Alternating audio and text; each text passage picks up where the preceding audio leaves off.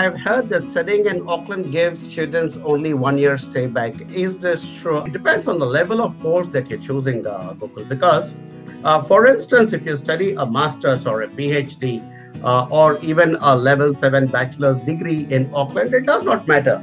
You will still get a 3 years post-study work visa. But if you are doing a level 7 graduate diploma, for instance, or certain other levels of course, then obviously you will only get a 1 year post-study work visa if you study in Auckland, which is where, if you talk to someone like us, at AJ, we can check and see why is it that you want to study only in Auckland.